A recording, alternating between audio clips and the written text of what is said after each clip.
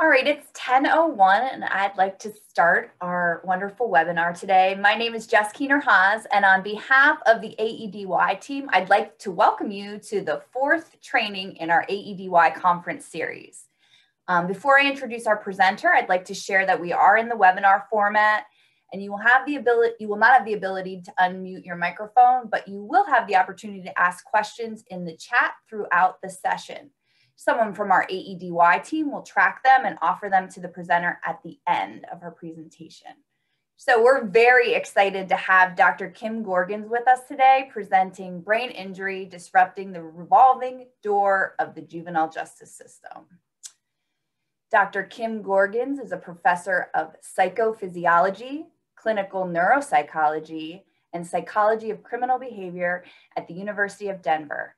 She manages a large portfolio of traumatic brain injury related research and has lectured extensively on those issues, including a 2010 TED Talk on youth sport concussions, a 2018 TED Talk on brain injuries in criminal justice, and several NPR spots, including an interview on CNN with Anderson Cooper.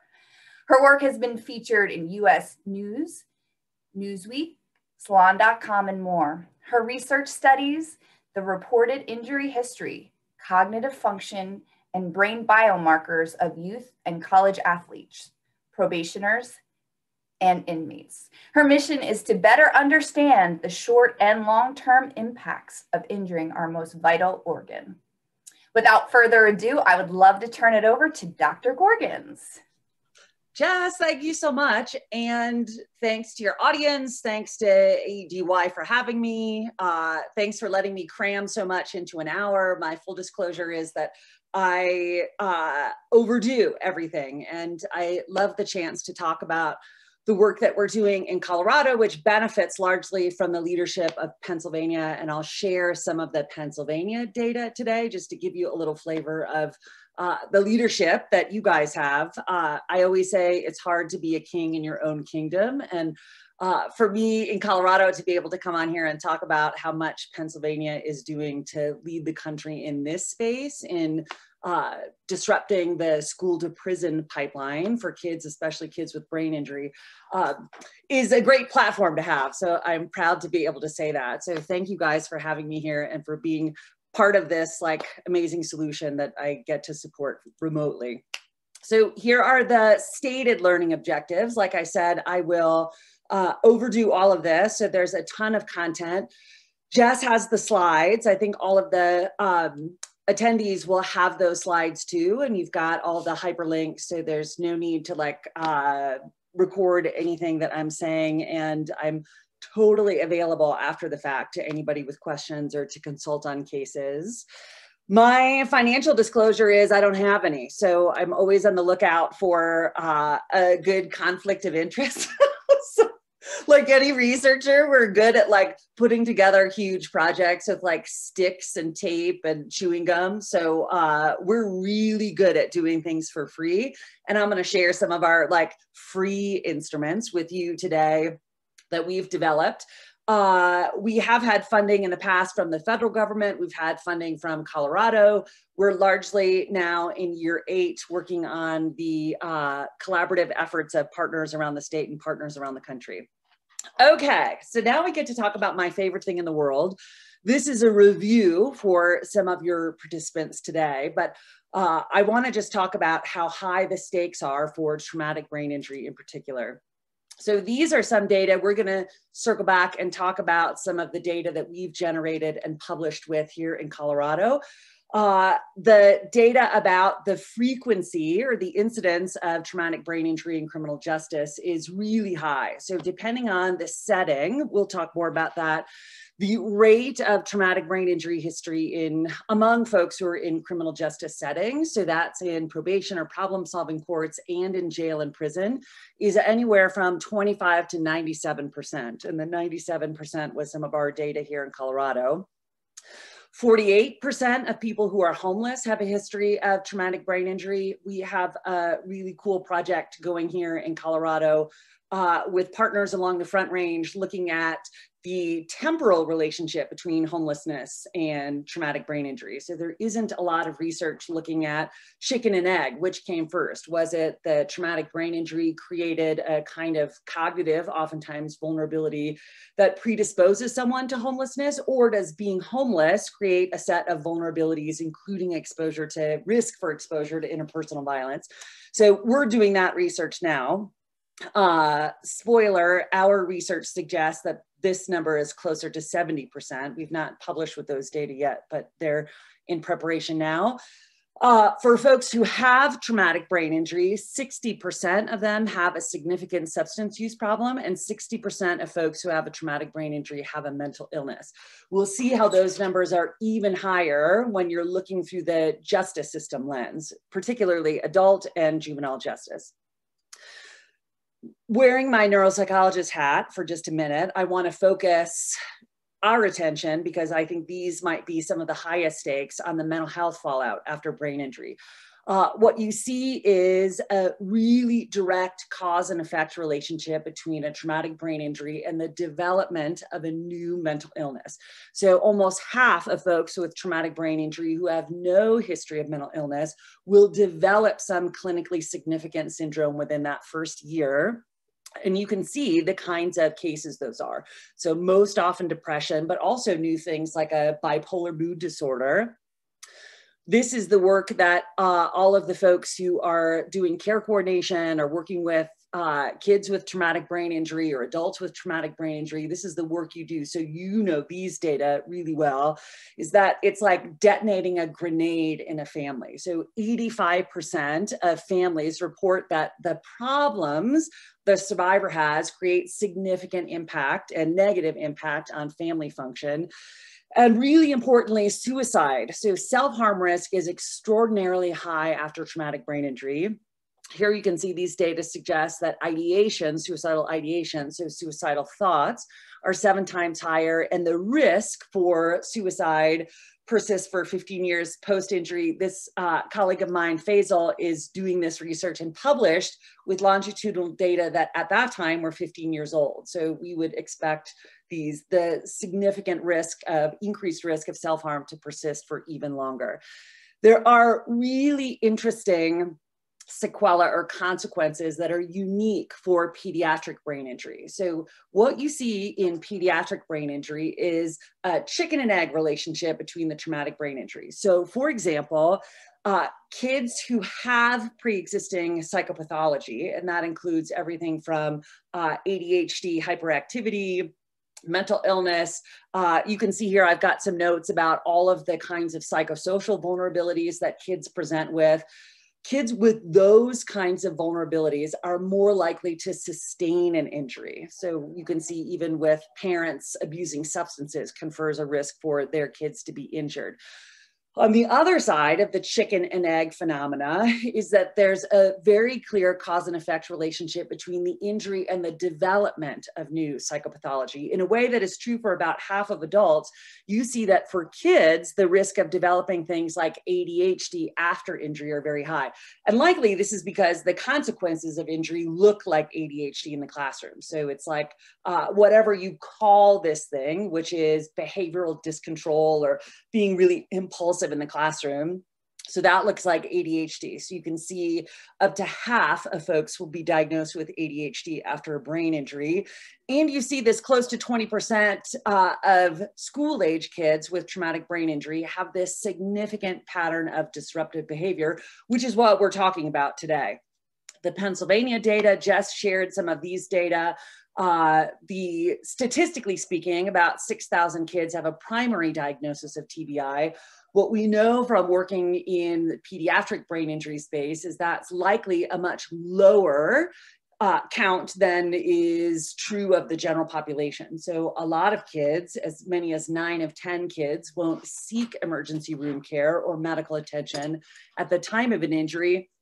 And you can imagine that all of these kids who present in classrooms as defiant or disrespectful, they're impulsive, they have a hard time concentrating, they're inattentive, they may have traumatic brain injury, but we assign an LD or ADHD label to them and we treat them accordingly. So we move them through the school system, out of the school system problematically, and into the justice system, which again, we're going to spend a lot more time talking about disrupting.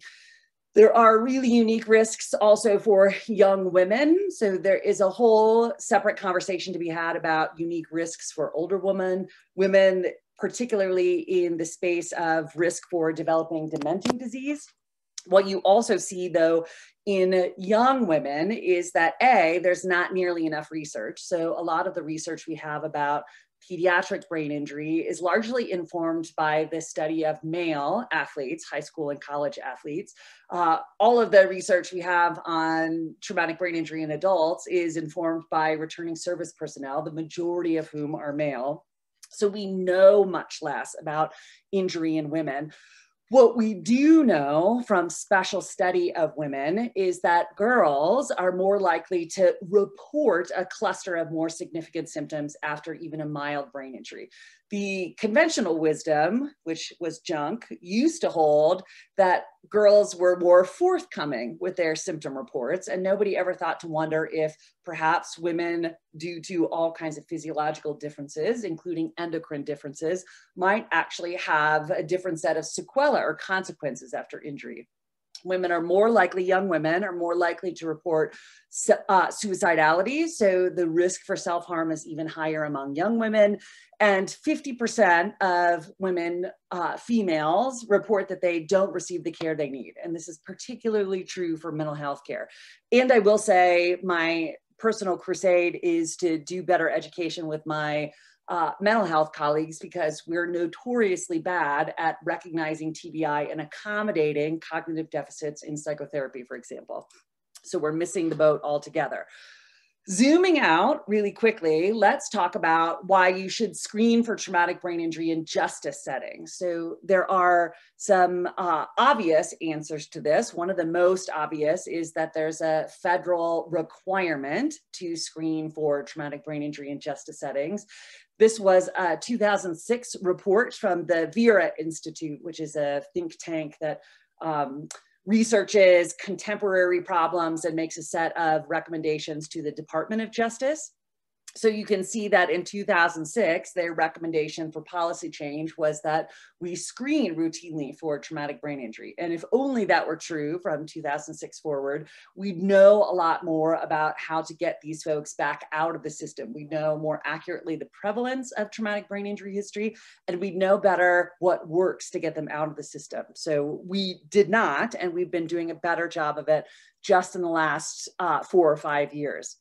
So let's talk about how often it's true that people have a traumatic brain injury history. I mentioned the 25 to 97%.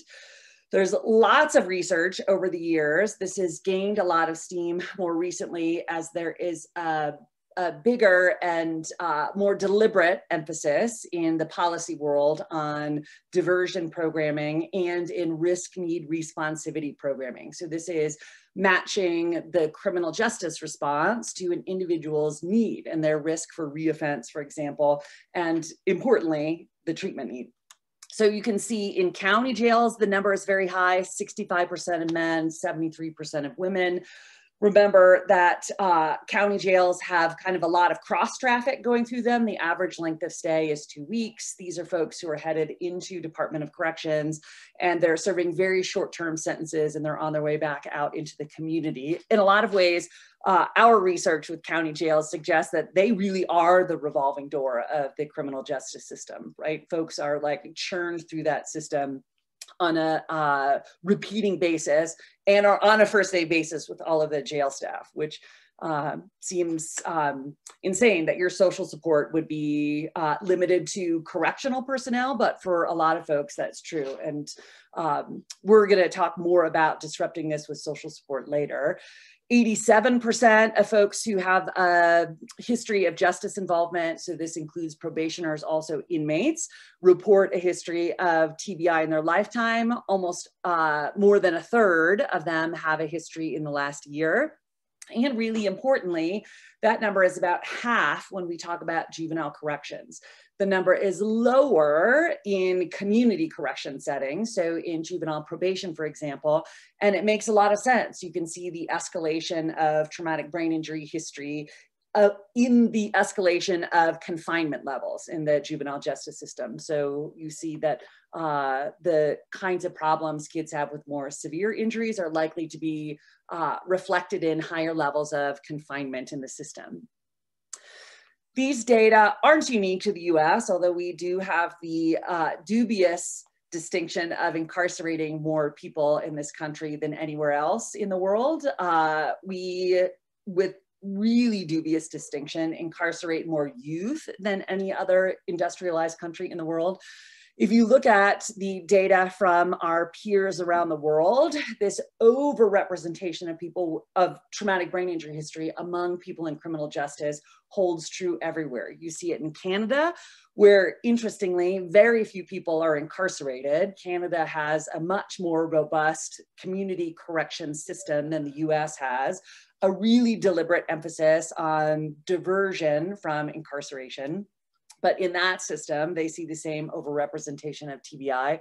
It's true also in France. It's true in the UK. Special shout out to our colleagues in New Zealand and Australia who really pioneered this research, and their numbers are among the highest. This is a really important little sidebar that I want to mention, and this is partly a commitment that I have based on the kind of work we've been doing for 8 years, but also a public service message from all of our judicial colleagues. The risk for sustaining a brain injury while you're incarcerated is extraordinarily high. This is one of my favorite research studies because it has such an elegant design to it. So this was a study of the New York City correctional system, which famously includes Rikers Island, the census of which is lower now, but still regarded to be one of the most dangerous criminal justice settings in the country.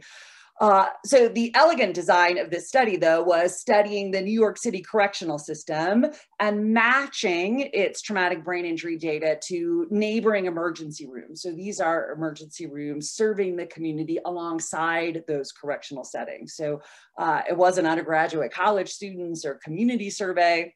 This was matching it to the communities the same institutions serve. So the addition of traumatic brain injury or injury to the head, that was added to the correctional health record in 2012.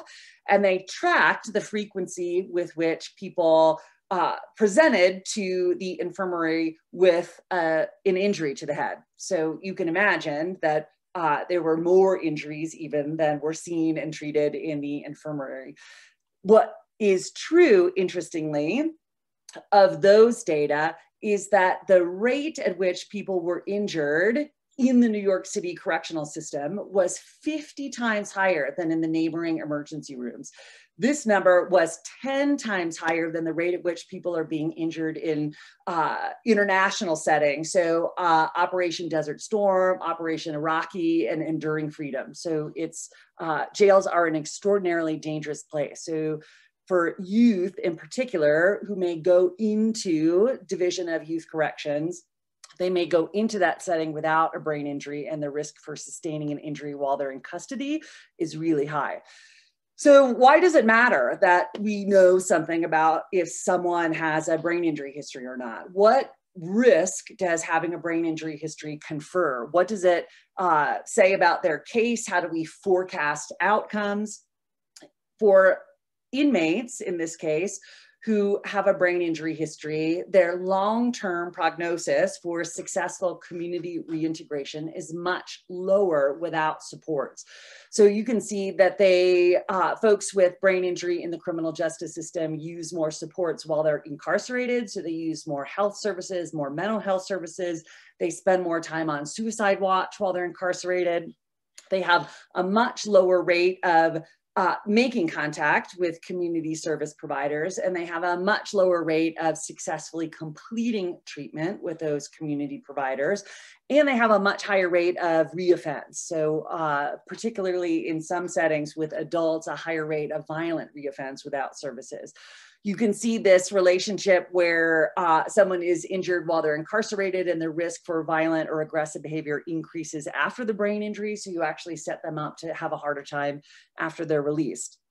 They have a more problematic course of their incarceration. They're more likely to have disciplinary infractions and get into fights with other inmates. And in some really rare cases, they pose a security threat to personnel. So they may get combative, they're easily agitated and hard to de-escalate. It's also true that for folks with a single brain injury, the risk to sustain a second and then a third brain injury get higher with each injury. But also what you see in this slide from my colleagues in Kentucky is that there's a clear dose response relationship between the number of injuries and the likelihood of having some of these kinds of negative or adverse outcomes. So blue here is the rate of depression in folks in criminal justice settings who have no history of brain injury. The red is folks who are identified to have a single significant brain injury, and the yellow are the 2+. So these are folks with more than just the one head injury. And you can see this really neat relationship in all of these adverse circumstances. So including mood disorder, all of these behavioral health problems, but importantly also with self-harm. And this will come up again and again and again. And with kids, this is the school to prison pipeline. I cannot overstate the degree to which kids who have this cluster of self-control problems, impulsivity, inattention, difficulty concentrating, you see an incredible risk for academic failure. When you look at the school to prison pipeline, which is this, everybody here knows the model, but you see the school to prison pipeline is preceded in all of those cases by academic difficulty and academic failure. In our Colorado youth data, so this is with our Division of Youth Corrections, and in our Denver juvenile probation, we found that 62% of the kids with brain injury history had a history of school suspension. And that number is about 5% in the general community. And importantly, 35% of them had been expelled from school. So there is a really direct, fast track, do not pass go track for kids who fail out of school. They lack the academic supports, they lack the social supports to manage their injury. And their only route is into criminal justice. And that's the only place where their needs are supported. And it's really difficult for them to then get back out.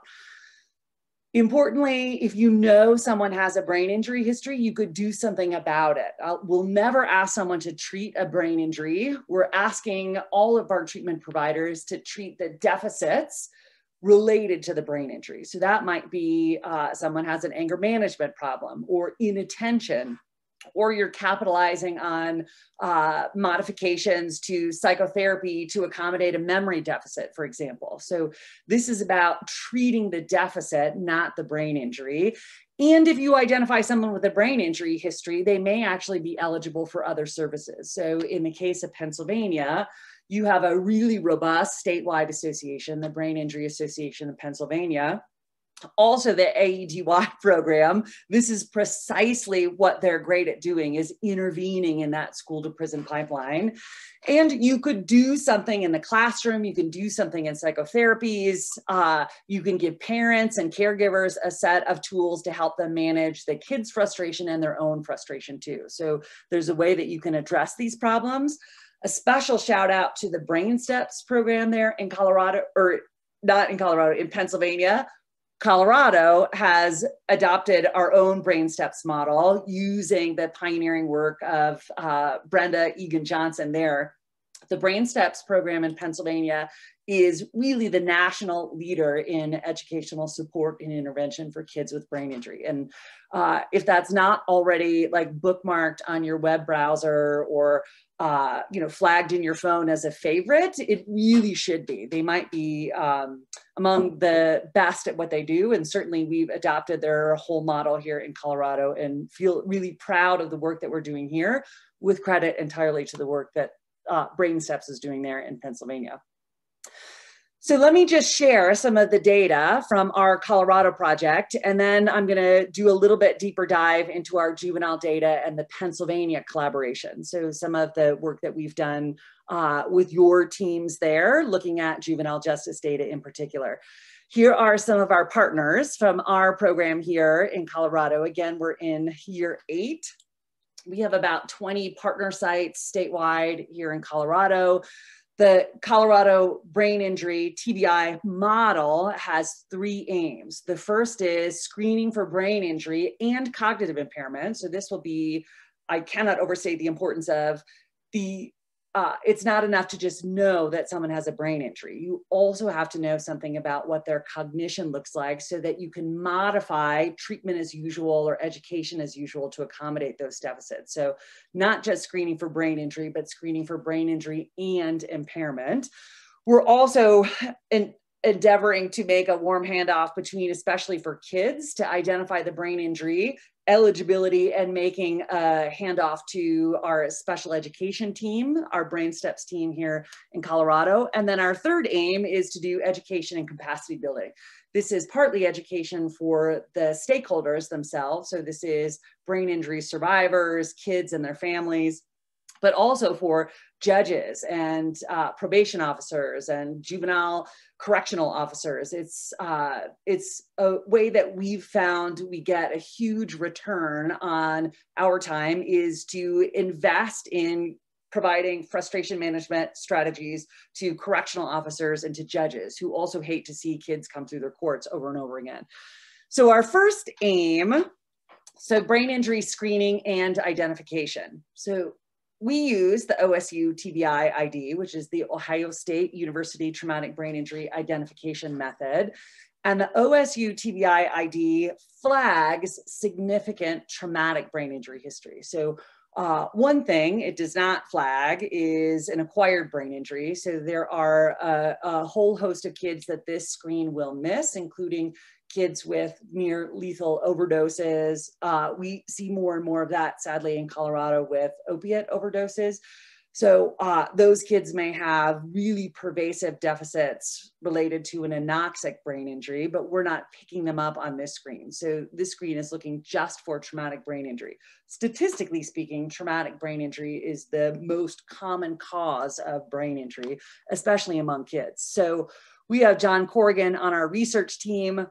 He's been really gracious to allow us to do research with his instrument and to modify the scoring. So you have the OSU on the next few slides here. So I'll show you first page, second page, but the OSU has typically 5 scoring criteria. We've modified that to be 3 scoring criteria. Our suggestion is to use the 3 scoring criteria, and we've published with the 3 scoring criteria. So there's great validity to it. The other 2 criteria we thought drove the potential false positive rate up too high. Here, the OSU is flagging 3 kinds of injuries as significant. The first kind of injury that's significant is any injury with a loss of consciousness of more than 30 minutes. So this is any moderate or severe injury. The second is any injury with a loss of consciousness before age 15. This is relatively arbitrary, but 15 shows up as a cutoff in the research in terms of pediatric brain injury and the risk for poorer long-term outcomes. So we're flagging as significant injuries with a loss of consciousness in childhood. So here we've defined that as before age 15, and this multiple category. So we're looking to flag women who are exposed to interpersonal violence, for example, kids who are exposed to gang violence, who've been beaten in and out of several gangs. So these are folks with 3 or more injuries with altered mental status, or 2 injuries with a loss of consciousness in a 3-month period of time. Importantly, you use a structured tool like the OSU because oftentimes we don't have the luxury of medical records.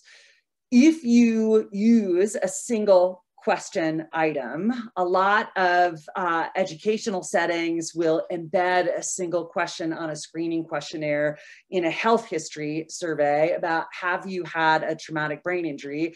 And interestingly, almost half of folks will answer no to that question, even if they have a significant brain injury. So the term brain injury or head injury may not be part of the story someone tells about themselves, or for kids, part of the story they've been told as they've grown up.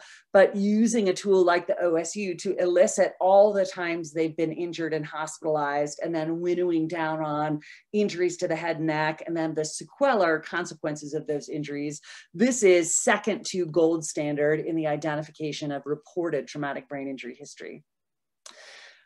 Wearing my neuropsych hat, my favorite part is the cognitive screening. So we have a model here in Colorado where we built a 2-hour, now that we're doing it virtually, it's a 1-hour cognitive screening battery or neuropsychological screening battery.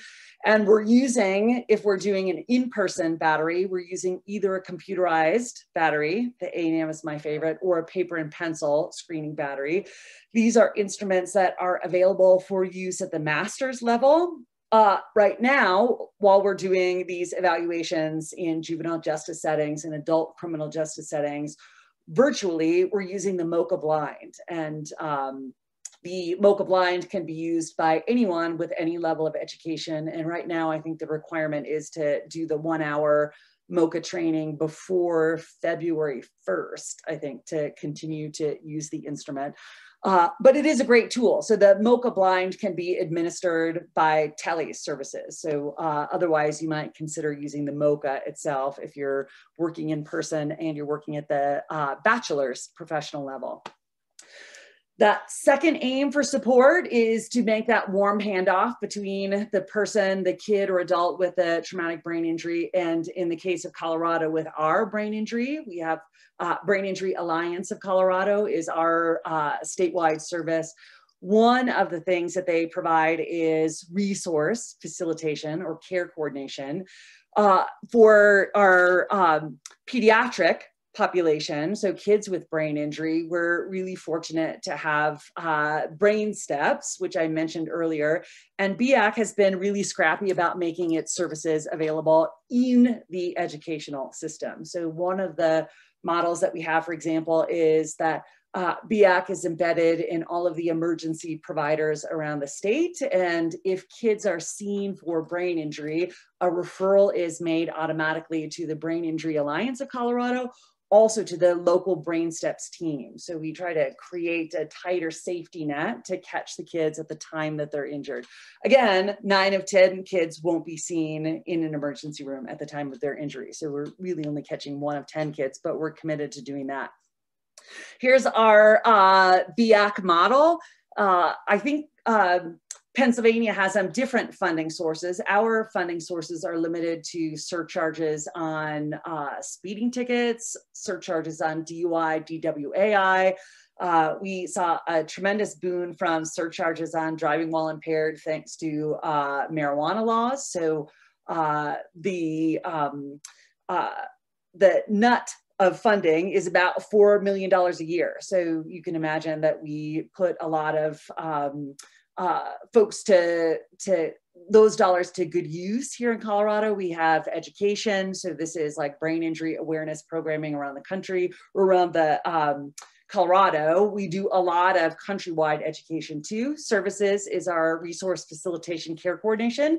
And then we're one of the few statewide brain injury programs to fund empirical research. So we're really committed to driving the field forward with research, and some of this is bench research and some is applied social science research.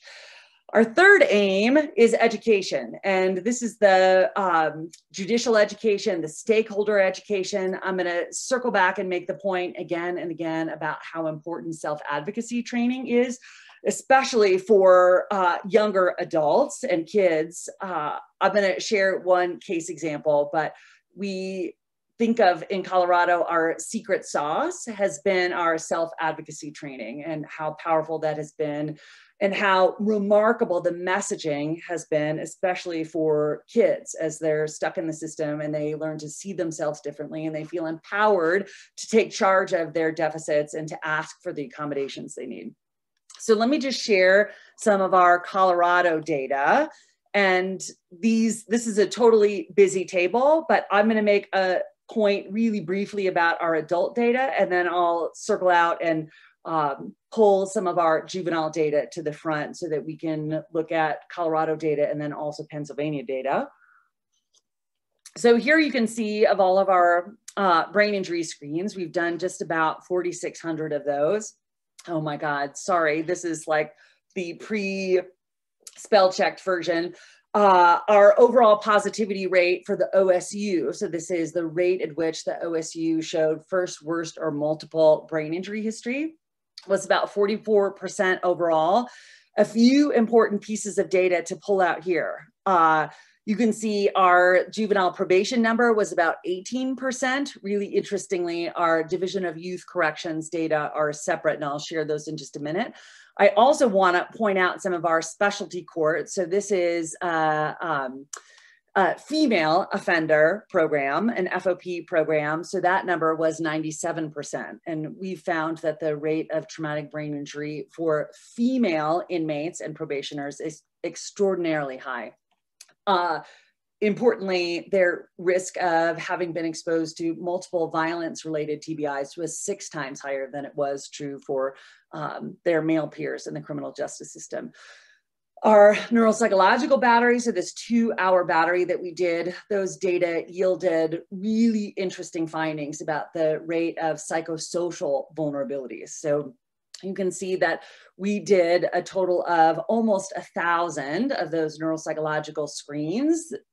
From a population perspective, we were committed to getting as many women into our research as possible. So we had about 1/3 of our research population, programming population, is female, and we have the traditional overrepresentation, problematic overrepresentation of racial and ethnic minorities in our correctional system. So we see those also in our program.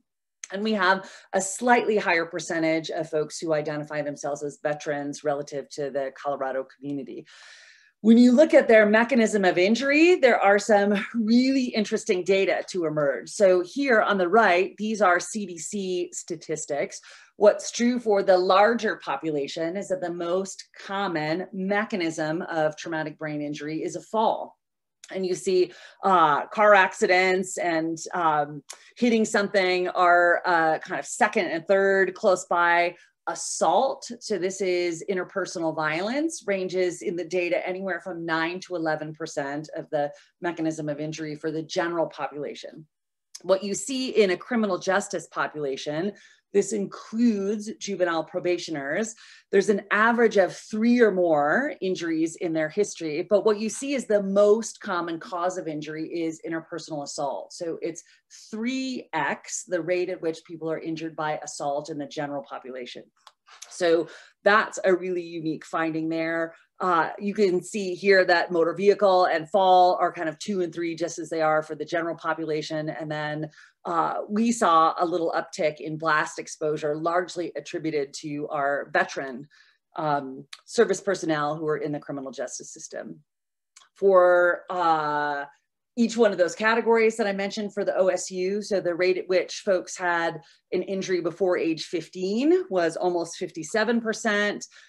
These aren't mutually exclusive. That's why the number doesn't add to 100%. The rate at which people had one injury that is moderate or severe, so this is an injury with a loss of consciousness of more than 30 minutes, was 55%. Remember that some of these injuries would have occurred before age 15, so that's why they'd be counted in both categories. And 62% of folks had been exposed to more than 3 injuries with altered mental status, or more than 2 injuries in a 3-month period of time with a loss of consciousness. 70%, almost, of folks had a significant cognitive impairment. We used a threshold of 2 standard deviations below the mean as a definition for using the word deficit to describe someone's cognitive behavior. And the really stunning data are that the risk for having all of these other behavioral health complications was extraordinarily high. So here you can see the risk of a substance use problem, and you guys could like barely see this. Apologies, it will show up better on the slides as you're looking at them. The likelihood of having a substance abuse problem. If you're in criminal justice with a traumatic brain injury, 95+% of folks had a significant substance use problem. 76% of folks had a significant history of mental illness, major mental illness. Really importantly, the rate of suicidal ideation was about 100%. So we looked instead at the rate at which people had at least one suicide attempt, and that number was 39%. So almost 40% of the criminal justice population with a traumatic brain injury had a history of attempted suicide. The rate at which people were exposed to childhood violence and were the victim of violence as an adult was about 60%, so 60%, and then 59.9% for adult trauma. I mentioned before school suspension, so 62% of folks had a history of school suspension, and the little gray bar here, those are population norms. I coined the term the superfecta because trifecta was taken in horse racing, and we used the term to describe people who had really 4 psychosocial vulnerabilities. So one is a criminal history. So these are folks who've been involved in the criminal justice system. 74% of folks had substance abuse and mental illness, who also have a TBI. And 74% of folks have a substance use problem, mental illness, criminal history, and brain injury. So this is from a clinical perspective for folks who are doing any kind of behavioral health intervention. This is the picture that you see in clinical practice. This is the really intractable problem that it's difficult to get a handle on. It's what contributes also to risk for reoffense, risk for relapse in a treatment setting, risk for noncompliance with mental health therapies. So this is a really big deal, this 74%. Looking at our juvenile data in our division of youth corrections, the rate of traumatic brain injury was much higher. So in juvenile probation, that number was 18%. As the rate of confinement or the level of confinement increased, you saw that the risk of traumatic brain injury was also higher. So that number was 53% statewide in our division of youth corrections, now division of youth services. About 1/3 of folks with traumatic brain injury, juvenile offenders with traumatic brain injury, had significant cognitive impairments, and 1/3 of those folks were referred for additional neuropsychological screening to make really specific recommendations for educational and behavioral modification programming. Now let me just showcase some of the Colorado Pennsylvania collaboration data, because these are really interesting, and Pennsylvania is leading the charge on researching youth and brain injury history in criminal justice. I understand that part of this is a reflection of the rate at which young people are incarcerated in Pennsylvania. Jess and I just had this conversation yesterday. So there's a larger research population to take advantage of, which is also a sad commentary on criminal justice policy at large. So what you see here, and these are by site, so you can see some of the Pennsylvania sites. So Pennsylvania also included some of its probation data, and then some of its higher confinement level youth corrections data. And then we have our juvenile probation data here. So you can see the same thing is true in Pennsylvania, where the rate of traumatic brain injury is higher in settings with higher levels of confinement, so 22% relative to 47%. Here, our number was 33% when we pulled out just our research data for the years of this collaboration. Looking at the average number of brain injuries, I mentioned that for our entire sample, which is youth and adult, the average number of brain injuries was 3. If you look just at our juvenile data in Colorado, the average number of brain injuries is 4. And that number is also true for adults in Pennsylvania, with a slightly lower average number of brain injuries for Pennsylvania youth. So that number 3 for Pennsylvania youth, that number 4 for Colorado youth.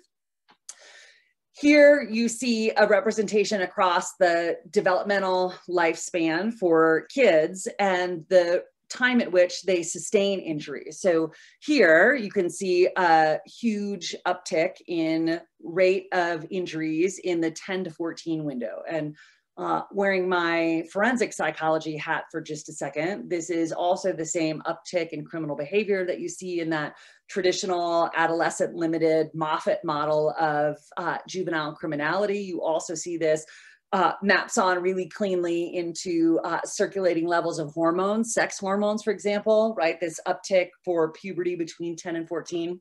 So it's not surprising that risk for injury would be higher in that period of time.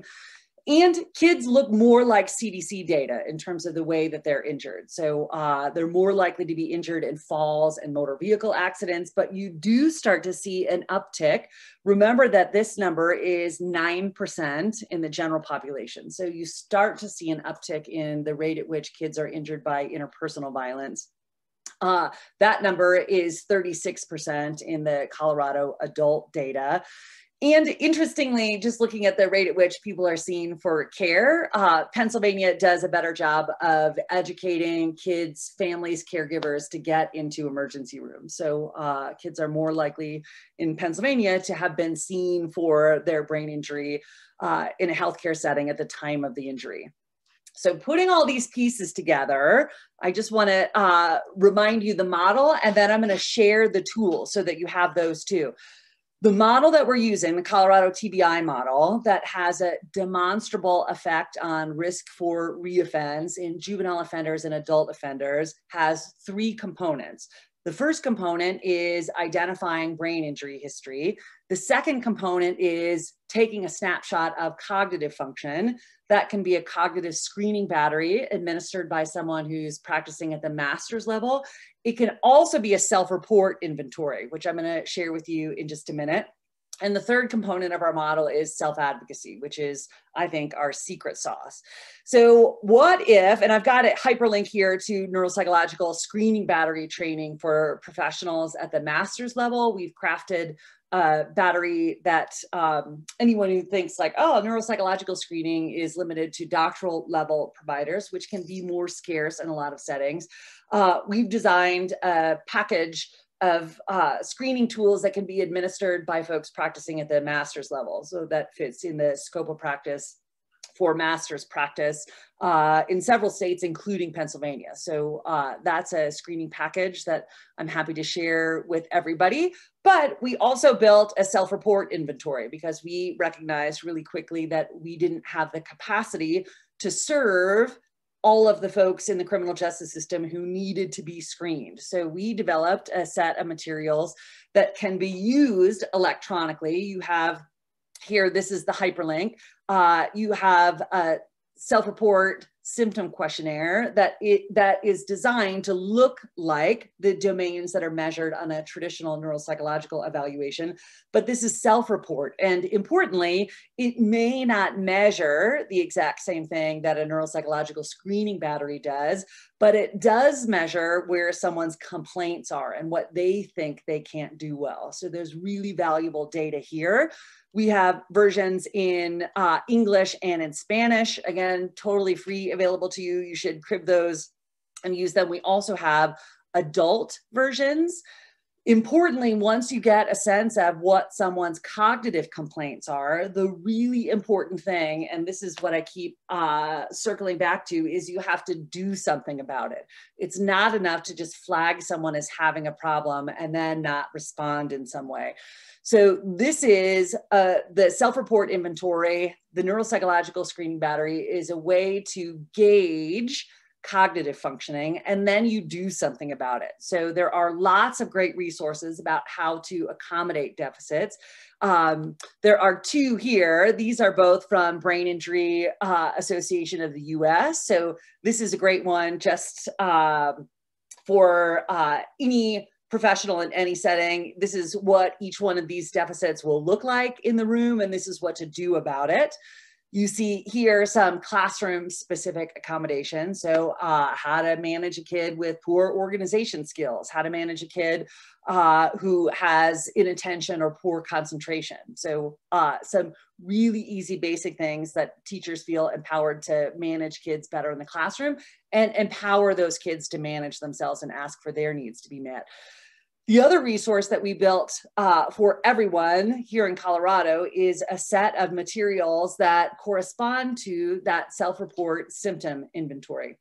So in each one of those domains, we have a corresponding strategy booklet. And for youth, here's the hyperlink to all of these materials. We have 4 sets of accommodation booklets. The first is for criminal justice professionals working with justice-involved youth. The second is for behavioral health professionals. So these are folks who are working in any manner of treatment or education setting. The third is for parents and caregivers. So this is a way that you can empower the parents, caregivers, extended family to support kids better and to meet their needs and importantly manage their own frustrations. And the fourth is a booklet for the kid themselves. So with an emphasis on self-advocacy and asking for the needs that you have to be met in whichever setting. So educational settings, kids who are getting a job for the first time, kids who are navigating interpersonal relationships and de-escalating conflict and all of the things that kids are learning how to do. So here are the youth programs. We have the same materials for adults. These, we don't have a family caregiver module, so we just have criminal justice, mental health, and client materials. But here's an example of what that looks like in the youth program. So if you use the self-report symptom inventory, what you will see is that a kid will complain of being extremely bothered by speaking without thinking or interrupting people. So you might use the corresponding accommodation booklet for impulsivity. You could use the version written for you if you're working as doing substance use or you're working in a juvenile probation setting. And you would hand the kid or give it to them electronically their corresponding tip sheet. So here for impulsivity, here for emotional dysregulation, it's written for them. We have a program that scores these online and emails you the tip sheets, and you could just download and print all the paper copies. So whichever is easier. And the self-advocacy piece. So this is a colleague who, this right here, Markel Taylor, he participated in our jail screening at Denver County Jail and first entered the juvenile criminal justice system when he was 15, was coming through Denver County Jail for, I think, the 22nd time was his criminal history. And the experience of having a conversation about his deficits and his strengths, and really importantly, how to use his strengths to accommodate his deficits and the things that he really needed to ask for was so profound that he's gotten himself out of the system. He built, it's called Rebuild Your Mind, which is this stakeholder-driven program. It looks a lot like the Ice Bucket Challenge for ALS, but this is his effort to build a platform that destigmatizes criminal history, destigmatizes brain injury history and mental health or mental illness. He is like truly extraordinary. You can visit Rebuild Your Mind on Facebook. You could see all the folks who posted the challenge. What's so remarkable though is that this is driven entirely by Markel, his peers who are out of jail, and he has a whole cohort of folks who are building and contributing to this program from jail. So really remarkable stuff. We have a whole set of educational modules available online. This is our AHEAD program. AHEAD, which is like a clever acronym for a way too wordy title, Achieving Healing and Education, Accountability and Determination. So our AHEAD program. Our URL for the juvenile training is coming soon, but I can make all of these materials available to you And I say coming soon, like it was due to us in January. So it should be literally any day now from our web developers. And I was hoping to have it today, but as of last night, we were like still days away. So I'll share that with Jess and make sure that she gets it out to everybody. But here's the adult version. There's the URL hyperlinked there. We built this as a 6-module program that was designed to be delivered in person as a kind of group therapy. And it was magnificent. Folks connected with each other. They felt empowered and supported by the peer dynamic in the room.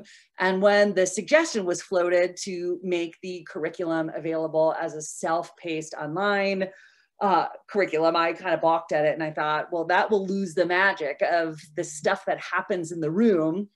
And instead, this has proven to be much more popular. So I'm really proud to be able to share it with you. You will love the resource and you could adapt it in whatever ways make sense for your settings. Finally, I just am sharing these last resources that I want everyone to bookmark and have at the ready. One of them is Co-Kids with Brain Injury, which is our statewide network of materials for teachers, for juvenile justice providers. This is a terrific resource even for adults. I drive adult providers to this site. It has everything you need to respond appropriately to kids in the classroom.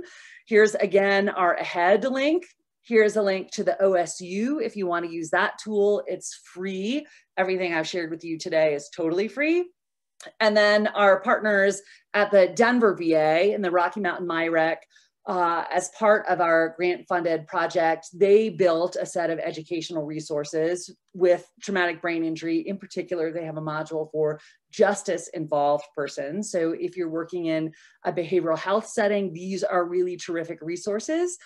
And with that, I have left us just 4 minutes for Q&A. And apologies again for covering so much material. It's like, I can't not get everything out there and share everything there is to share. We're all working so hard to put this together and we're so committed to making a difference. And the only way we do that is if we band together, share the wealth and spread the love. So thanks for having me, Jess. Kim, thank you so much. That was such an incredible amount of information in an hour. And I know our field is already asking us, where can I get this? So everybody participating, please know that this was recorded. It will be sent for closed captioning. We will put it back in the Schoology. We have a whole course, Kim, just for your knowledge, in Schoology that is everything AEDY and supports and resources for our field. If you have questions, please feel free to put it in the chat box. We did put, Kat just put in how to join Schoology in the bit.ly, so you can go ahead and join Schoology and see our repository of information if you haven't already joined. And we will be putting in Act 48. There's a link to the Google Doc. We'd like that completed by Friday so you can get your hour Act 48. Yeah, so Kim's resources will all be posted and they are fantastic. They will be of great use to you. And we just so appreciate your participation and your engagement today in today's presentation. I'll continue to look. People are saying, thank you, Kim, for any questions.